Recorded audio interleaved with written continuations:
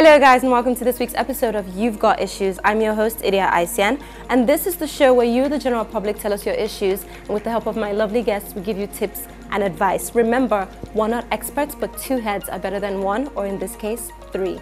Today I have with me a man who is a top relationship blogger in Lagos, and he's also an expert on anything men and women. Joro Olumofin, welcome to the show. Nice to meet you. I also have with me the CEO and founder of Urban Living Interiors, Koshoni. Welcome back to the show. Thank you for having me. Today we're going to be handling some relationship issues, and we're going to take our first question from the board now.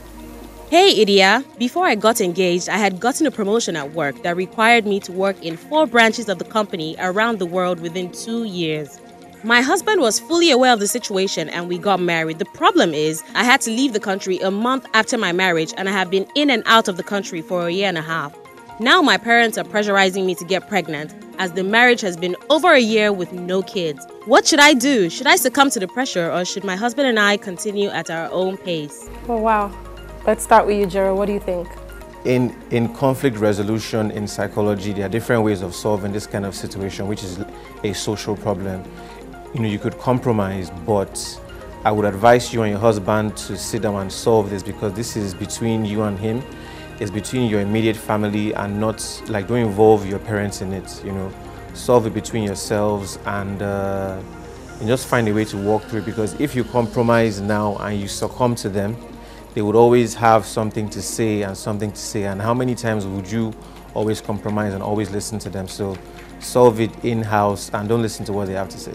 As long as your husband is happy, that's the primary objective, that's the primary goal. So I have to agree, you know, really it's between the wife and the husband.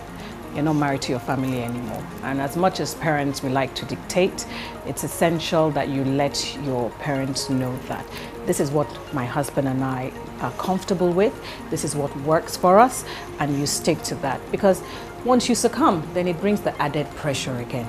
After one child, they'll say, when are you having the second one? Exactly. So I'm really sorry that you're going through this, but you've heard from our guests, it's a tough situation and we acknowledge that. But you definitely have to speak to your husband, because there's nothing else that you can do in this kind of situation. Okay guys, let's take the second question from the board. Hey Idia, I like 4 girls and I go on dates with each one every week. These girls are not aware that I'm seeing other girls. However, I have been advised by my friends to pick one. But my issue is, must I pick? And why? Can't I have them all and everyone is happy? There's nothing to smile about here. Joro, please, can you explain yourself? Can you explain for this? Being the man in the house. Explain for the men. well, why this is not okay. he said everyone is happy. Everybody is happy based on deception, because you're not telling everybody the truth. Yeah. If everybody knows the truth, everybody that's happy. Nobody will be happy, and you can't date everybody. I think, you know, I may get bitten for this. I think it's kind of a little bit necessary for a man to try different waters. Yes, before he commits, so he knows what he wants. Seriously. If he doesn't sleep with all of them though, right? He doesn't have to sleep with all of them. Okay. Dinner, courtship, basketball, that's movies. That's fine. Is it okay for a woman to do that as well? Yes, it is. That's a good one. I just learned something new. Karen. So I want to look at it in a good light, that like we were saying, he was saying that they're dating, or he's dating rather. But you know, on the funny side, in this economy, I'm going to say, let's see how long this is going to last. Exactly. But you know what, this is a big problem that honestly, as women, that we deal with in Nigeria. I don't know about other countries, but you know, it's a constant thing that women are always complaining about. So to hear it coming from a man's point of view, please, we do have a big problem with this. Date one woman, see one woman.